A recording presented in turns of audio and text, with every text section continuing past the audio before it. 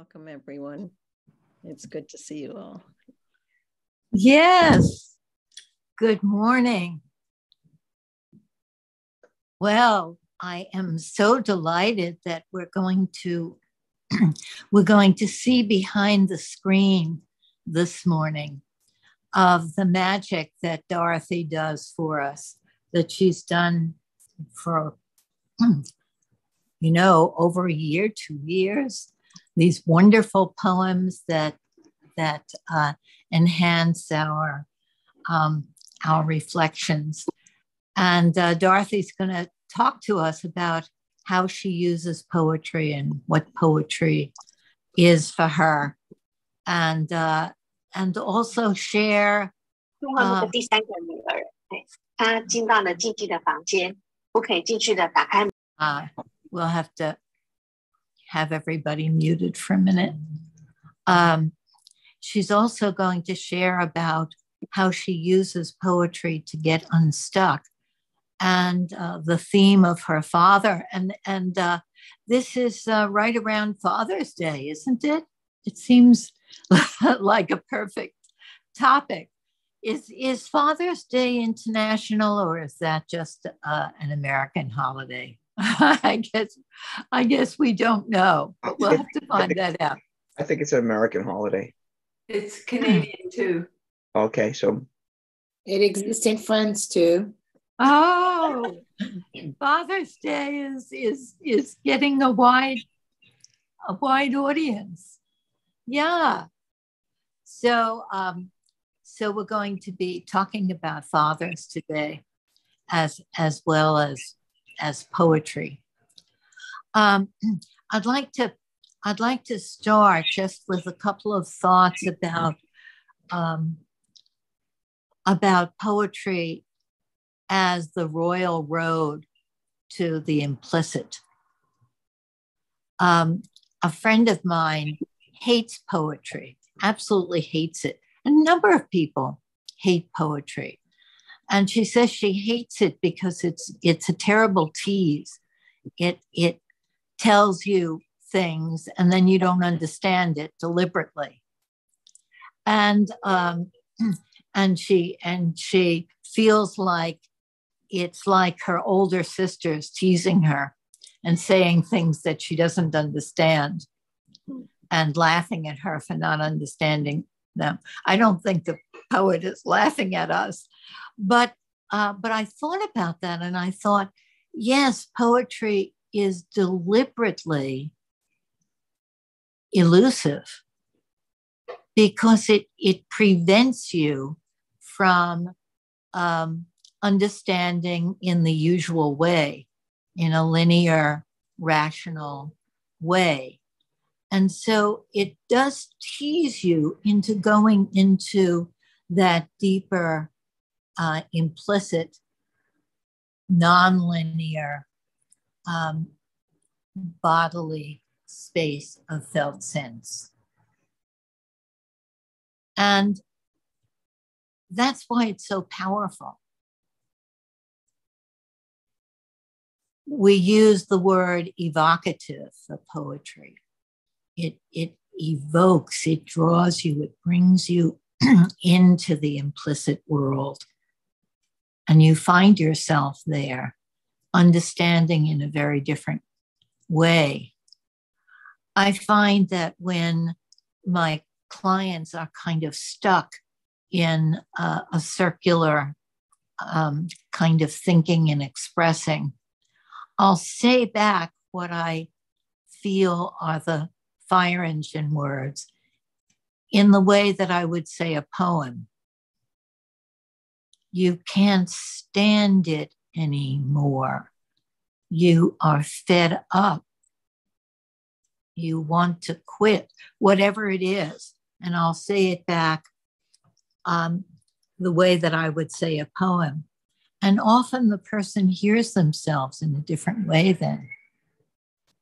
So without any more musing about poetry in general, Dorothy, we're really looking forward to how you use it. Thank you, Lynn. Poetry speaks to me in many different ways. And sometimes there is just the joy of the language. But I must admit, when I decided to write poetry, I guess in the 80s or so, when I was in my 30s, and a poem just trickled out of me about my father. My first poem that I remember writing about, which even back then was about getting through with communicating to him when he was behind the New York Times. I think I just, for me, saw it as a way to go to stuck places within me. Something about the medium, as Lynn was so saying, I so resonated with what she was saying about here, this medium that feels so difficult to understand so often. I'm not a natural when it comes to poetry. Like, how to analyze and explain is not something that comes natural to me, even though I was a lit major in college. It was a struggle to understand. And that just feels like a metaphor for growing up in my family. Like I just couldn't get through to those people. Yeah. But there's this push or drive in me to understand.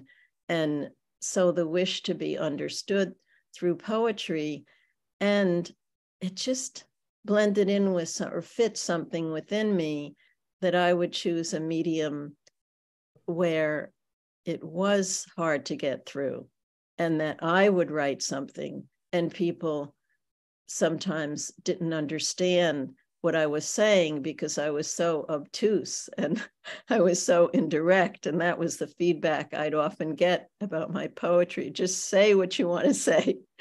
So we'll see later. I was going to share 2 of my poems, and we'll see if they do communicate.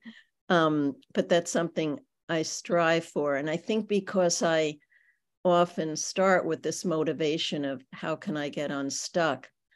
And it is so murky and so many jagged edges to starting from that place, particularly around a family member that you have such a long history with, that it's quite a challenge in that way. And the other thing that I notice for myself when I did write poetry, that I took a few workshops, and one workshop teacher said to me, the last one I took poetry with, said, your poems are really narratives. I think you might want to try the memoir genre. And that really opened up something for me. It gave me a lot more freedom for what I wanted to do. So you'll see in those 2 poems, there's definitely a narrative quality to them. But what I'd like to do is to first, before I read the poem I chose, which is Late Poem to My Father by Sharon Olds, I wanted to tell you what appealed to me about that poem was there's a shift in it that she makes in trying to understand her father. He was an alcoholic, and she struggled in many ways. But in this poem, there's a shift for her that changes the way she views her father. And that was really helpful for me to see.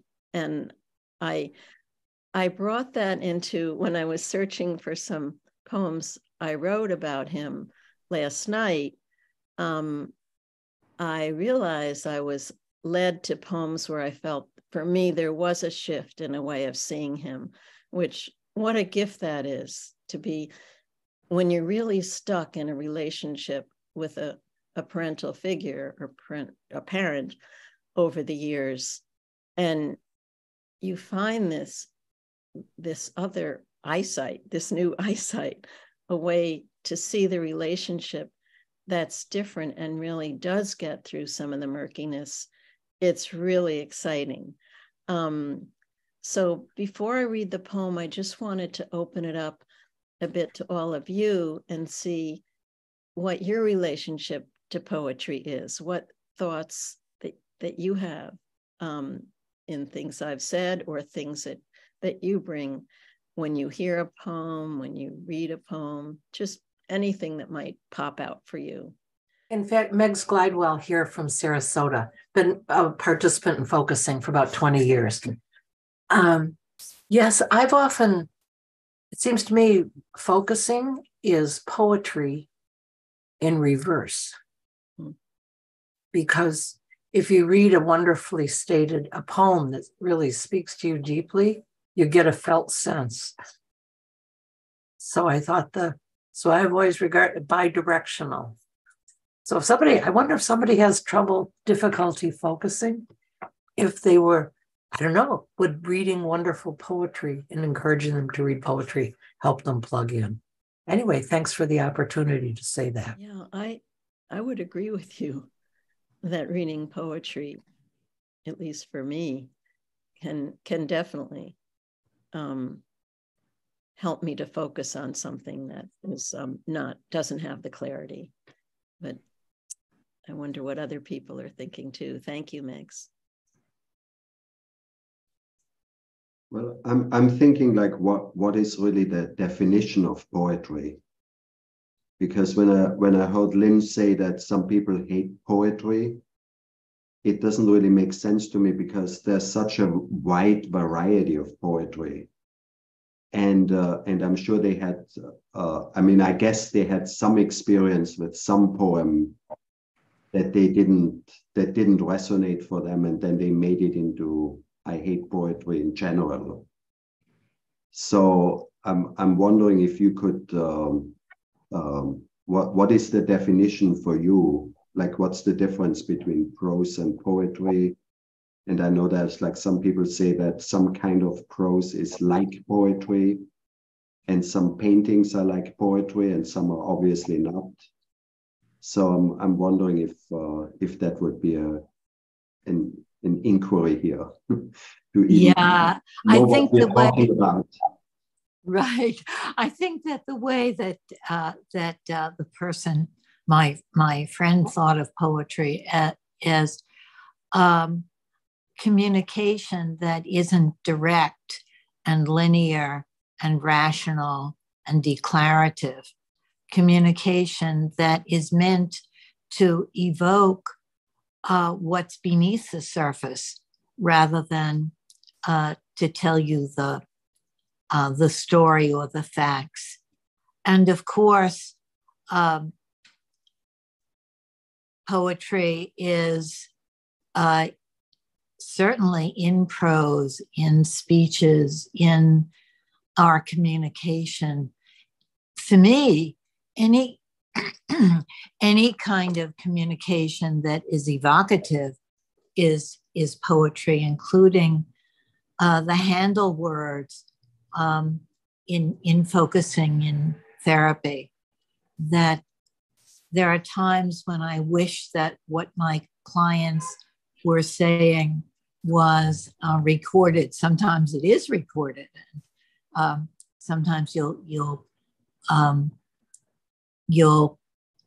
watch a video of a demo or a therapy session, and you'll say, "Wow, that's sheer poetry."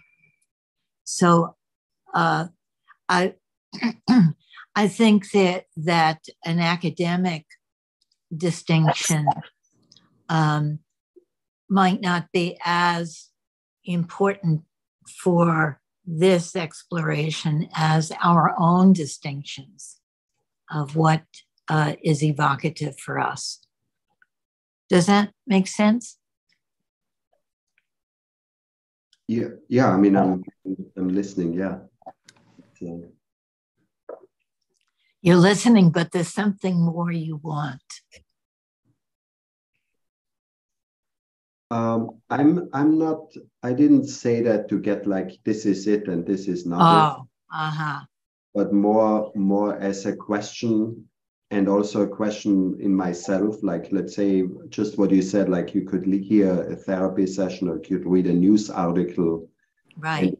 And it evokes something more than just a storyline. Right. And also when you said less direct, I thought, well, maybe sometimes more direct. Yes, But exactly. not in a way we are used to. That's right. Yes. It's that not in a way that we're used to, that that can be frustrating for some people if they like things to be the way they're used to, but can be exciting. And it can be very exciting for people who don't like it, and then they get a glimpse into it. Wow. Liz. I used to be one of those people who was intimidated by poetry. And I don't know if it's that poetry has changed over the last decades. But my disappointment in poetry is that whenever I think about reading a poem, I'm always expecting something exciting. I'm expecting that language is going to be used really differently, like clay or like music. And what I usually find in a lot of the poems that people seem to like, the man whose last name is White with a Y instead of an I is a great example. I find that it's prose that's divided into lines to look like poetry. And I find that the language is prosaic and over sentimentalized and not experimental at all, and trying too hard. I used to like William Carlos Williams, people who really condensed a lot of image and feeling into a very short, condensed is the word. And now I find that the poetry that people like just kind of goes on and on. And I keep trying, I keep hearing, for example, of Sharon Olds, and I'm reading some of her poetry, and it's just kind of what I'm talking about. It's not evocative enough. So I want my poetry to be more like I want my music to be. I want to hear a little Bartok. I want to hear a little Hindemith. I want to hear a little Schoenberg. I don't want to hear always kind of Mozart or something. You know what I mean? I think poets should try harder. That's what I think. To write poetry that I like. Yes. Well, when you're speaking, Liz, you remind me of some of my own journey around poetry, that it shifted so much. I mean, it's gone in so many different directions. I mean, I remember I was like just sitting at the feet of my romantic poetry teacher, or even my father when he would do at the dinner table, just quote the rhyme of the Ancient Mariner. I mean, the music in the romantic poems is, quite moving. And I always strove for that. I just couldn't get the music. It's a real art and a real skill. Like, I suppose composers are very different, people who write music, and, what the lyric quality of the music that they might aim for, or the disjunctions in some of the more modern music. But, music has this quality. I mean, poetry has this quality that it can sweep you away with the musical quality. It's something I strove for, but really couldn't get that. It's like I don't have the ear for it.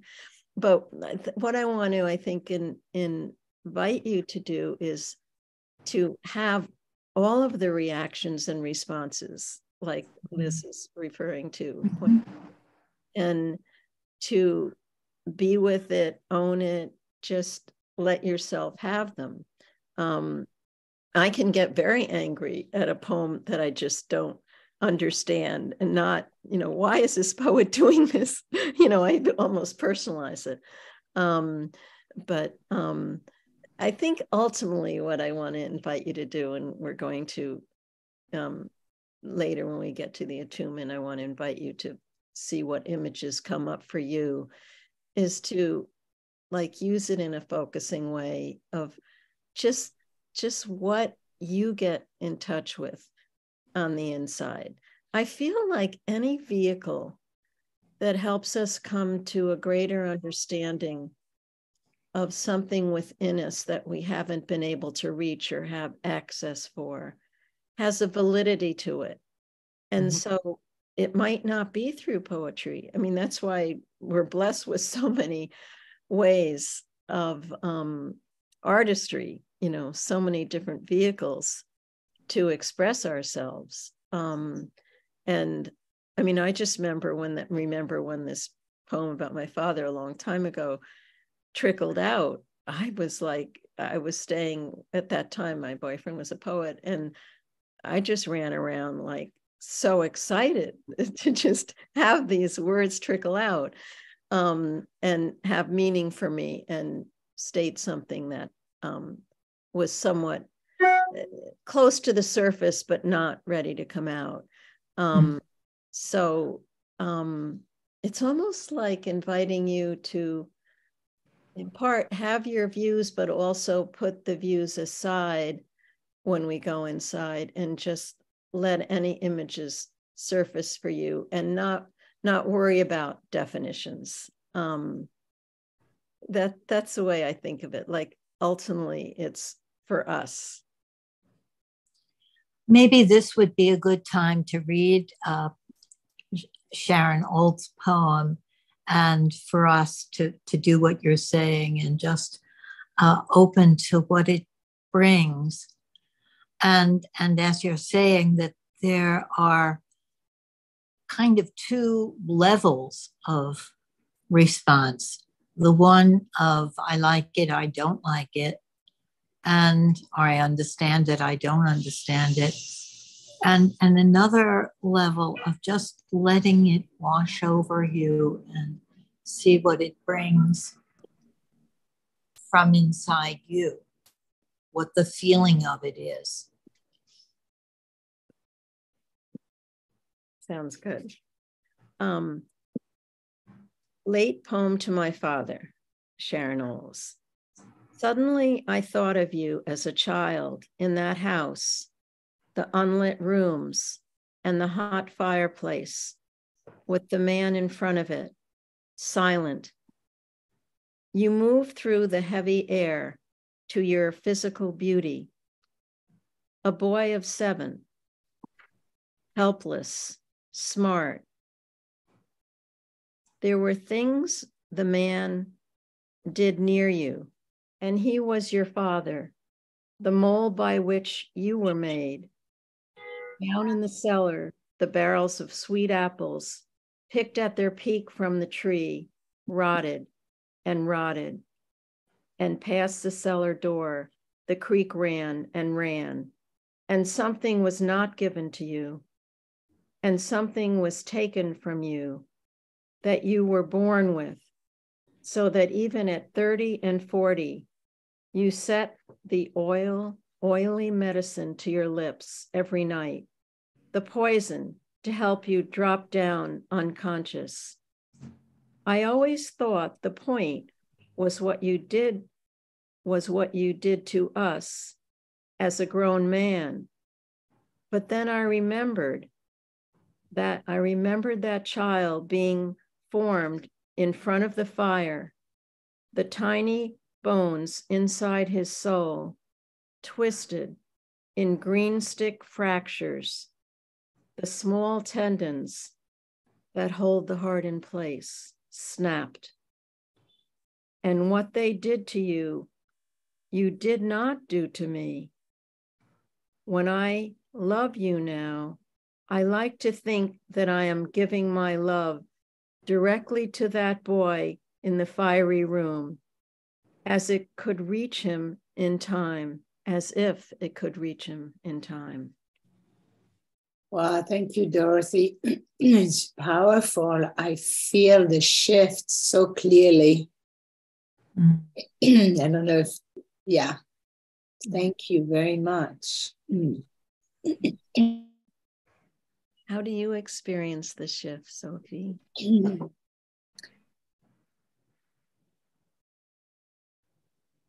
In different ways, when you, I can't remember exactly the words, but when you, it's as if you come closer to your father history and what happened to him, and you are able to love him through that connection and what he was able to not pass on.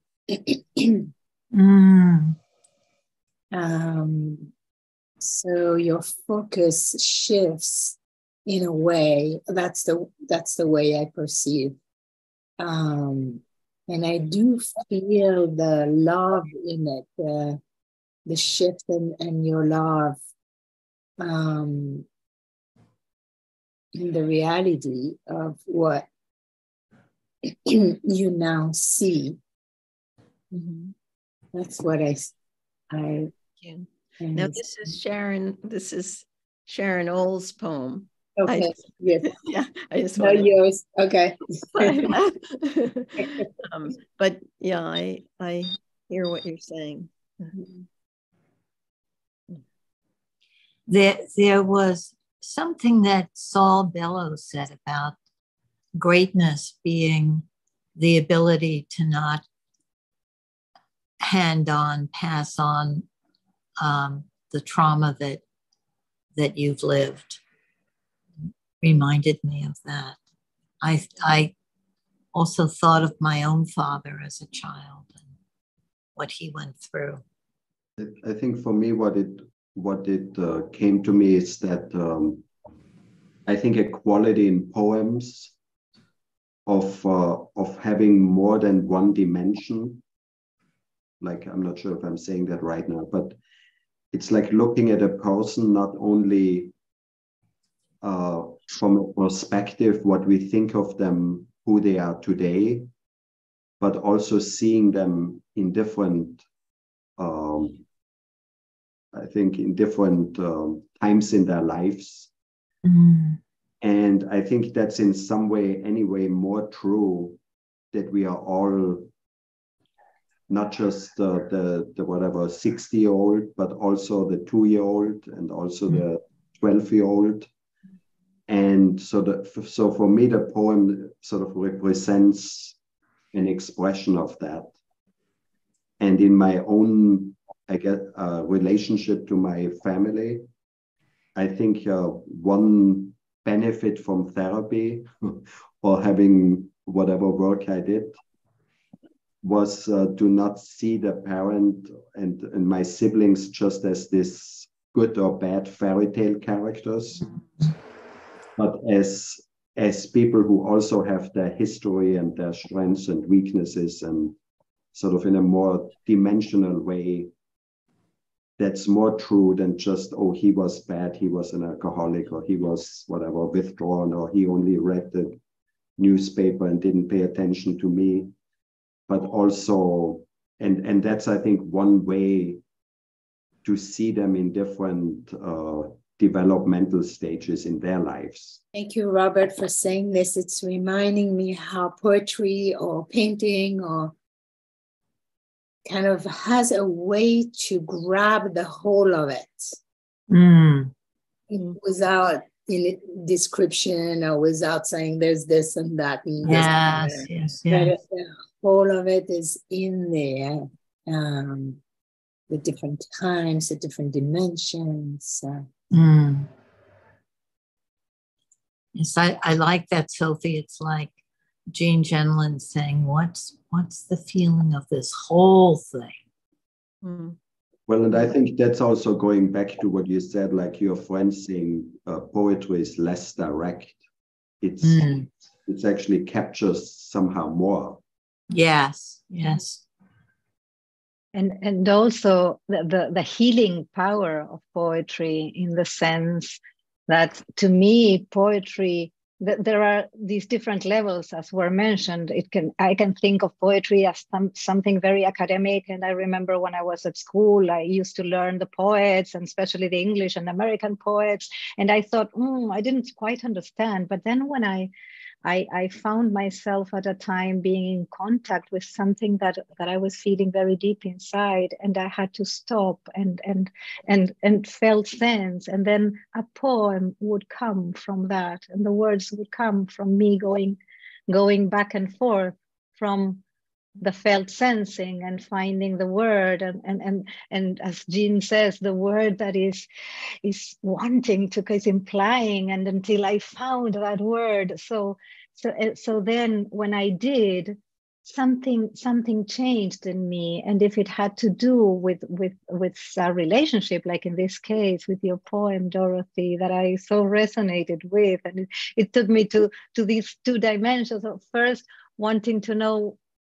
more about what it was like for you, your experience, and then also resonating with my experience, with my relationship with my father. So poems for me have these different levels, these different dimensions, and for me, a very forward moving thing when I write.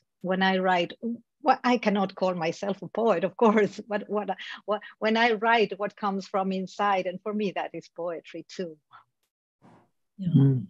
I don't think you have to worry about calling yourself a poet. I mean, that's what I'm finding over the years, is like just claiming that we all have a right to write, and we all have a right to express through writing, as we do if we're painters or ceramicists or whatever, or singers and writers of song, whatever vehicle that stirs us to express ourselves.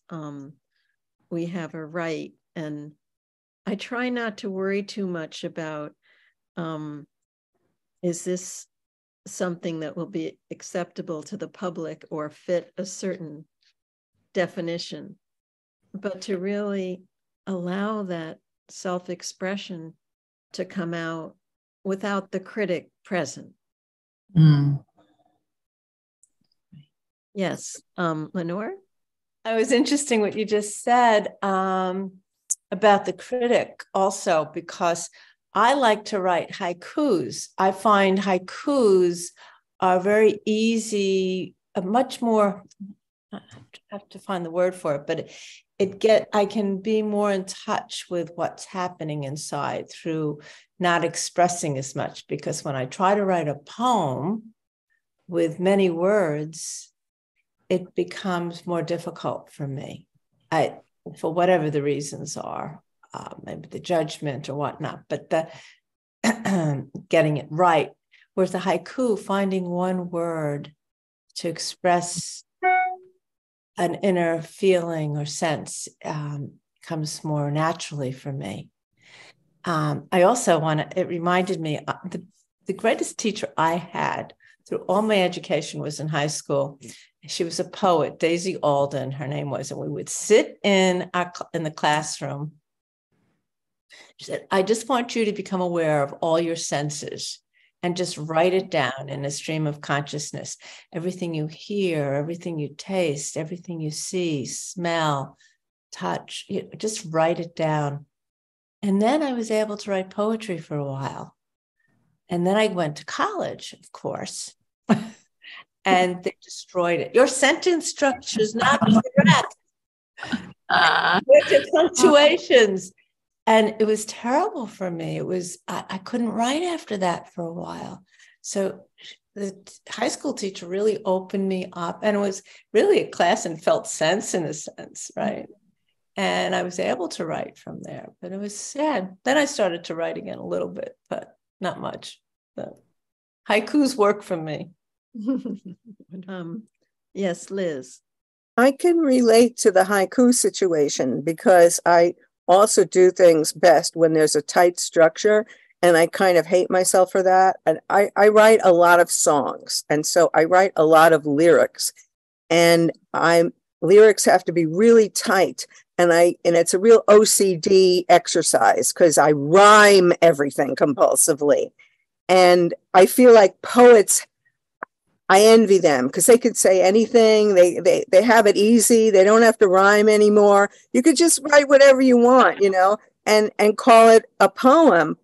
And I can't do that. And I'm actually in my songwriting trying to get more loose, as some of us are saying that. I realized, gee, I don't have to exactly rhyme in a song. I have this Stephen Sondheim OCD neurosis about how everything has to be like a puzzle. But I also just wanted to say that it's funny to me that you picked this poem, Dorothy, because just completely unrelated. I read that poem yesterday, and I'd never read poetry, but I read that poem because I was looking up images of Sharon Olds' long gray hair, because I have a fantasy that someday, if I'm patient enough, I will have long gray hair like Sharon Olds. And then maybe I will be more of a poet. What an image. There's a poem right there. Well, there is something about about not being inhibited. Yes. That goes with the poetry, and that goes with, I'm just going to have this wild long gray hair and not care about violating old lady hair norms.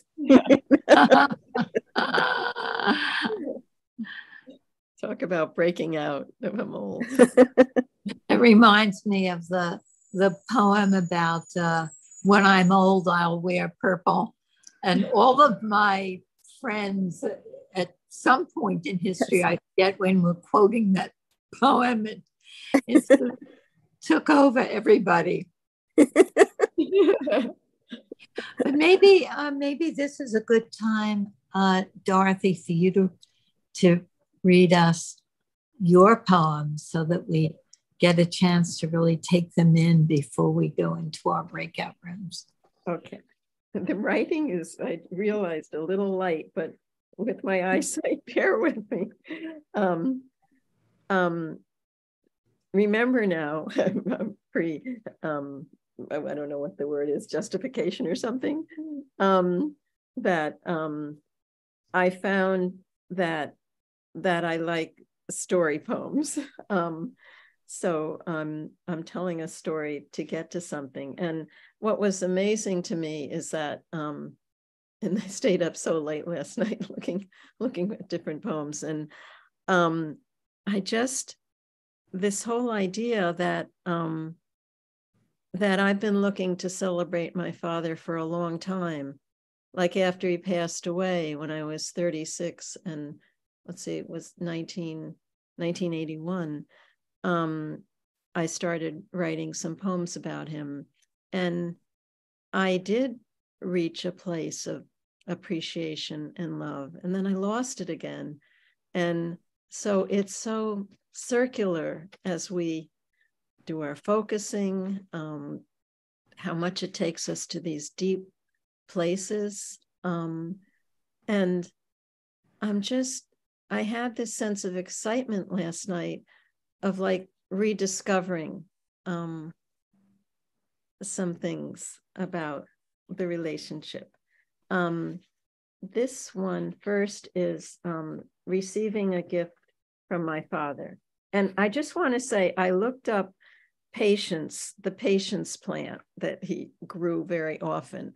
And I always got confused. Is it patience or impatience? So when I looked it up on Google, they use both. So I'll stick with the patience name.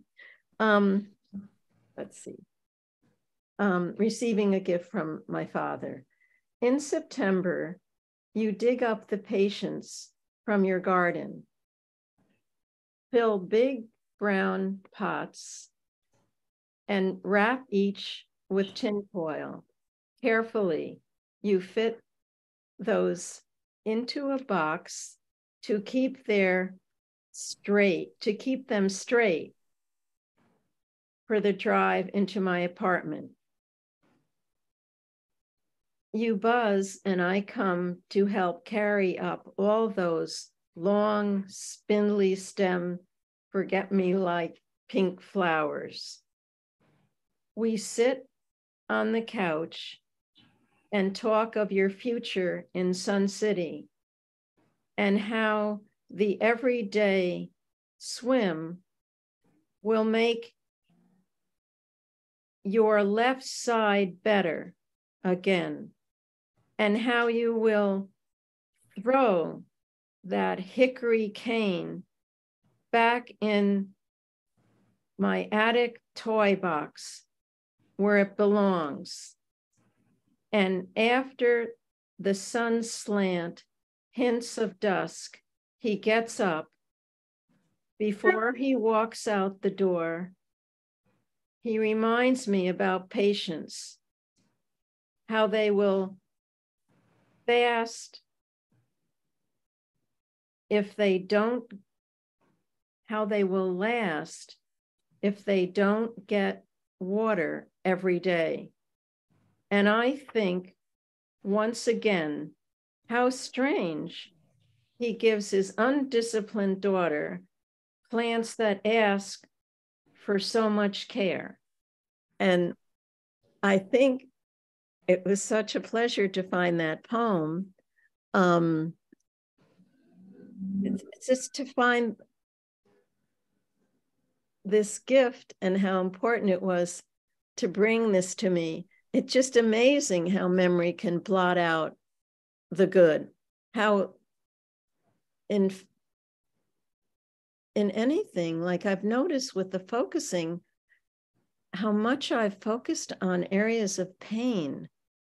And it's the poetry that has been a source of finding something different. It's just so exciting to me. One more. I'm so sorry about my eyesight. Okay. Light does come through trees. I had been away for many years, married and unmarried, but mother and father never moved. I come home late morning and stay in the street a while to get a full view of the weathered clapboard house.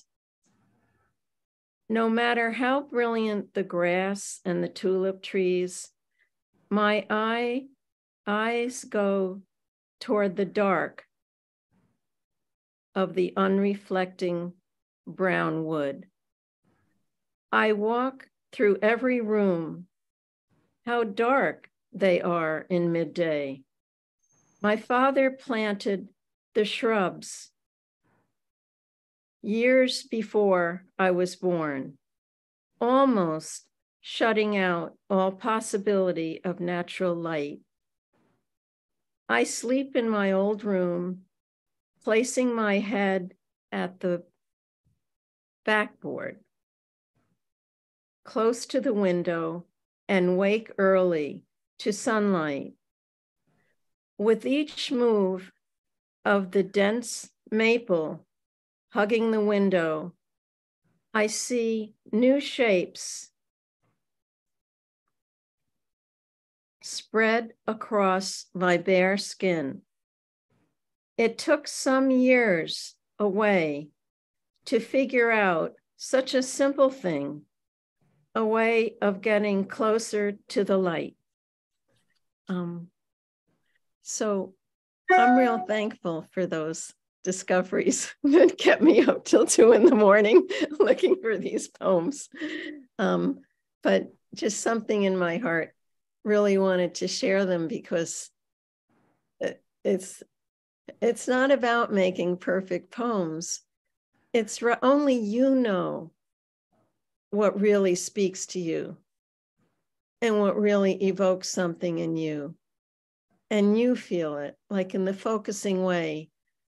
You know, as I approach this activity of looking for these poems, I could feel this old clenching in my body, like from my throat to my belly. just feel it clench up, and I could feel in this process of discovery of there are beautiful gems in my relationship with my father. And I could feel like a loosening inside. And for that, I'm grateful. And I want to offer you that possibility for yourself. So I want to invite you maybe to close your eyes for a minute before we go in. Dorothy, before we tune into ourselves, could you just read the last line again? I missed something. Oh, okay. It took some years away to figure out such a simple thing, a way of getting closer to the light.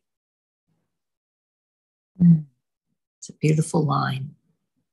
Dorothy, is it okay if I say that that was just so, so beautiful, both of those poems, and your style is amazing?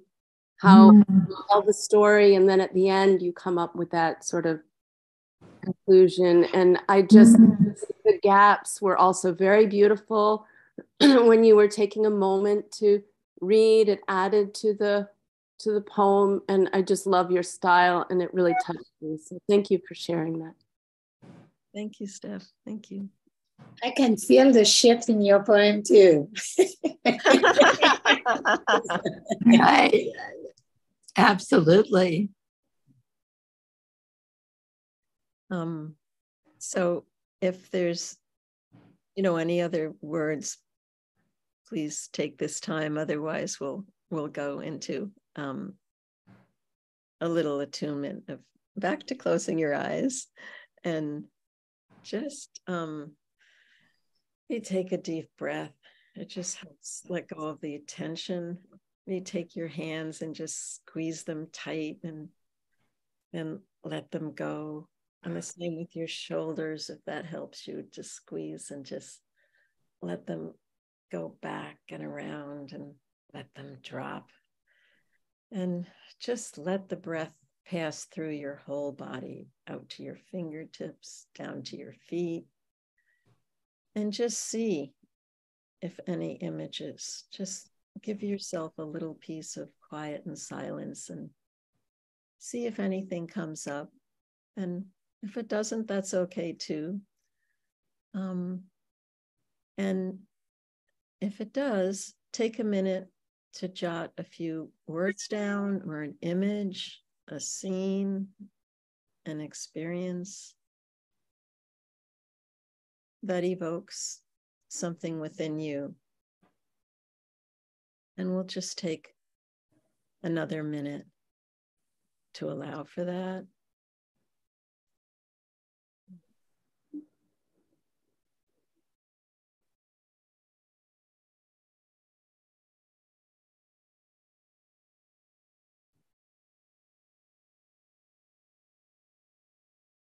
And let your eyes open. Hi, welcome everybody. Let's take a breath to make that transition to this world. And then we'd love to hear anything that you'd like to share from your breakout rooms. Vivian, is it okay if I just share about the 3D movie? Sure. Vivian had so much wisdom. I was just soaking it in. But one of the things that she said that was so beautiful was that poetry is like a 3D written word. I just want to share, Dorothy, that I've been thinking a lot about my father, who is now 93. And I know that now I'm here now, and he's here now. And there's a way that I want to come nearer, but in a safe way. And when we got into I always want to call it the waiting room, but it's not the waiting room, the other room, whatever the room when we sent to our room. Yeah. What is it? What's the name? A breakout room. Oh, thank you. The breakout room. We both, Leonore and I, wanted to write. We were in the middle of the wanting to write. So we gave each other the time to write. And I have been looking for that way to come nearer and to ask my father some question I may have when he's not here, when we are both not here. And I feel I have come closer to know what and how to come nearer in a safe way. So thank you very much.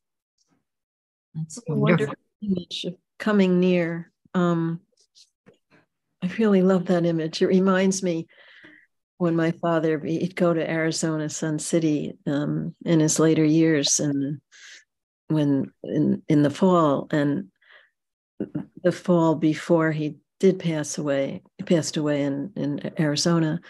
I remember walking around the block, like I would come from the city to Westchester and take these walks around the block, he with his cane, and I would say, oh, maybe this time, you know, this whole idea of I want to come nearer. So it's just a very beautiful image with so much emotion in it.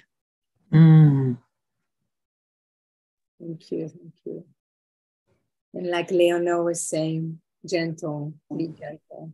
So maybe that's a line to a new poem.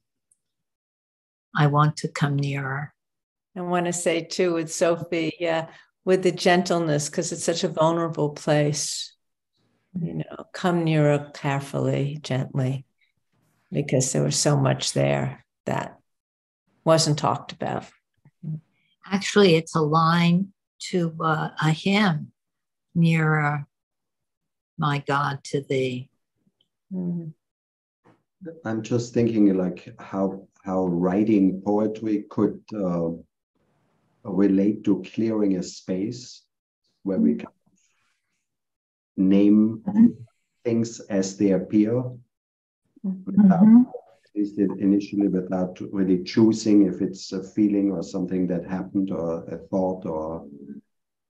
And I keep thinking of I forgot who it was talking about her high school teacher who writing poems that way. Yes, right.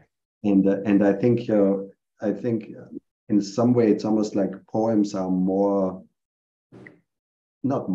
are very precise handles, and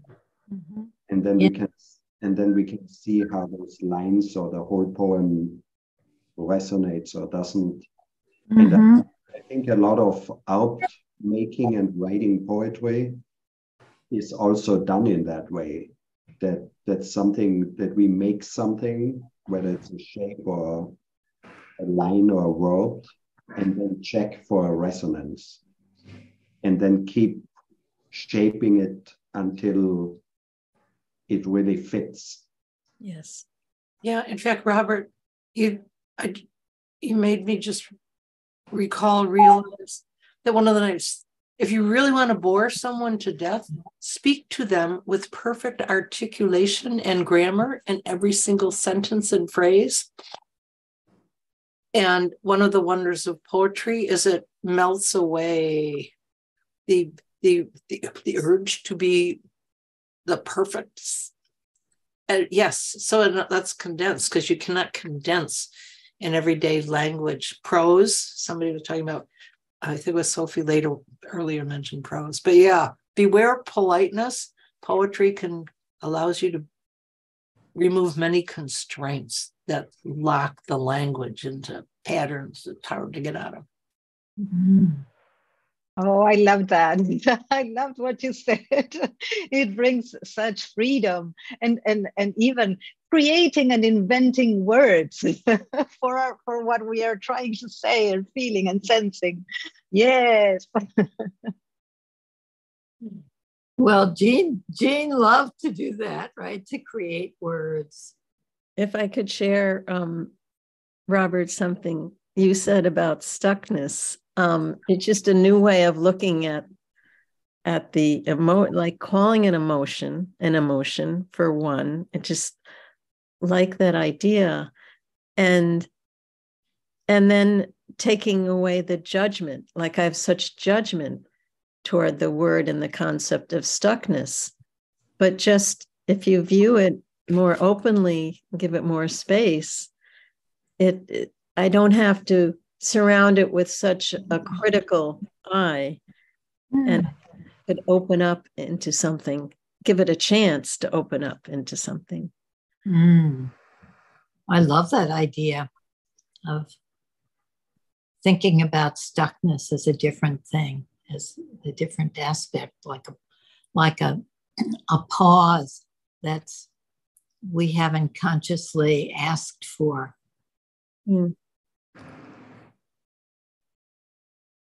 Also, what you just said about Dorothy, the viewing it more openly, and there was another sentence you said that I don't remember correctly. I think that's in some way, or could be a definition of poetry. Right. It could also be a waiting for something more to come. A waiting and a being with what's there to come out. Right. Right. As I was once writing a set of guidelines, and I thought it would be really easy at the start, and I got through 9 out of the 10. And number 10, I got stuck. It took me 9 days to get unstuck. And I realized because I did not want to admit what number 10 involved. I was stuck because I didn't want to admit that. I did not want to acknowledge something. And it was still annoys me. But yeah, days. On this August, we're going to have a special program like we did a couple of years ago of writing. So each week there'll be a different reflection on writing and an opportunity for us to write. And it would be wonderful, Dorothy, if you would do one on writing poetry, and maybe other people will help create a space where we could maybe even write a poem together as a group. I didn't mean to take us out of the moment there, but I was just imagining all the potential of dipping into writing poetry. That's what I was thinking, that pause, that at least, I mean, that's what happened for me, just feeling into potential. Yes. So very exciting, right? I thought it was a very rich pause. This has really helped me learn that what gets in the way of me in poetry is the way I judge myself and the way I judge the writing. And it prevents me from really being able to get something out of it because I'm judging myself thinking, what am I not getting here? Something I'm not getting, I'm supposed to get. There's going to be like a test at the end of this, and I'm going to have to say, this is what it is. And this whole process, this whole thing has really helped. So, yeah. One of the things I could suggest, Steph, is like as you have a focusing partner, maybe with that partner, you could share what you've written. Reading out loud something you've written just has a whole different way of it coming into being, and you see things about it that you don't see when you read it to yourself. Just a thought. So sweet, because I don't write poetry, but now I feel like I have to because you're inviting me to. So thank you, Dorothy. Dorothy, can I ask you one thing? Yeah. This is Shashi. What happened just before you thought of writing this poem? The 2 poems I read about The second one, either one, like what happens just before that you say, oh, I need to sit down and write this feeling, or this something is coming, or something is dripping out of my pen, or what do you I forget if you can remember. I mean, you yeah, know. it did help to take a workshop because you're compelled. It's like being in school. You have to, not have to, but you are compelled. You're paying money, etc. And it is such a good feeling to be in a group and overcome the fear of rejection of your writing. No. So I'm not sure if those came from that place. What I suspect, after my father passed away, that was such a painful time to be able to access the grief. What I suspect is that it came out of a place of wanting to access memories that were, can't think of the word, memories that were connecting to a joyful place with him. That's what I'm suspecting, but it was in the 1980s, so I'm not sure. The reason I ask this, because I lost my father when I was 4 years old. Wow. There has been a big hole that nobody has been able to ever fill. And I try to write about it, but there's still a big hole, you know? So as Robert said, maybe the clear space around it or something. I'm trying to grab onto something. I'm trying to like get up, grabbing onto something. Yeah. And not just be sobbing and not just be sad. You know, okay. If I can say in response to what you just said, maybe it would be helpful to think about things you would like to do with him. Or sometimes in my Buddhist group, you know, Thich Nhat Hanh, the leader, died. And people frequently talk about taking a walk with him. Like when you're walking mindfully, you know, think of walking with Thai, you know, or in fact, I was going to do that. I was going to go to the beach in the next time I go and take a walk with my father on the beach. I'm going to do that. It's beautiful, June. I think Sashi too, just that you're bringing it out today, bringing out to the group, and that you're looking for some words or images or a place to be with this, a walk to take, or it has so much meaning. And it's like telling yourself, like, pay attention, spend more time, because it does take time. That's what I find, the writing. It's like leaving a space for yourself that you might not ordinarily leave this process of writing. And you'd be amazed at what comes forward if you schedule in 2 hours for yourself and words and thoughts about your father. And I do encourage the sharing to somebody you feel safe with, of sharing those words with another. Hi Dorothy, thanks for sharing so much of your story today. I just remember Jenglen, when I do it, it's the experience of, he said something that we already know what's implicit in our wanting. It's already there, we can imagine it. So I like that idea. It's that it's going towards it, but you already know because it's the missing bit. I like that. It's reclaiming some of that space. Yeah, I think he used, I seem to recall he used the words that we fill in the blanks of our experience. Yes. Yes. You know, I just want to say, Sasha, I'm glad you said that, the whole, this, because when I write, I'm always writing about something very specific.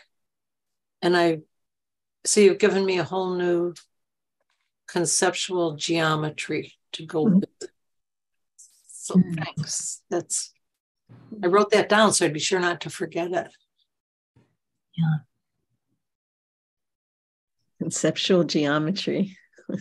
That's beautiful. Yes. There's a demo that Jean did on YouTube called Ripped Out. And the person is talking about something was ripped out of her. And it's very poetic. You might want to take a look at it. Is it a YouTube about this? Yeah, YouTube, right? It's called Ripped Out. Mm-hmm. Yeah. With LYNN, with Eugene Gendlin. Yeah. I just Googled ripped out Jean Gendlin and it comes up.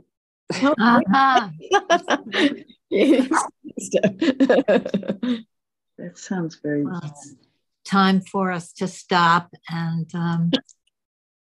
thank you all so much. And Dorothy, thank you so much. Thank you, Dorothy. It's amazing. Very, very good. Thank you. Yeah. Bye now, everybody. Yeah. Wow. Bye.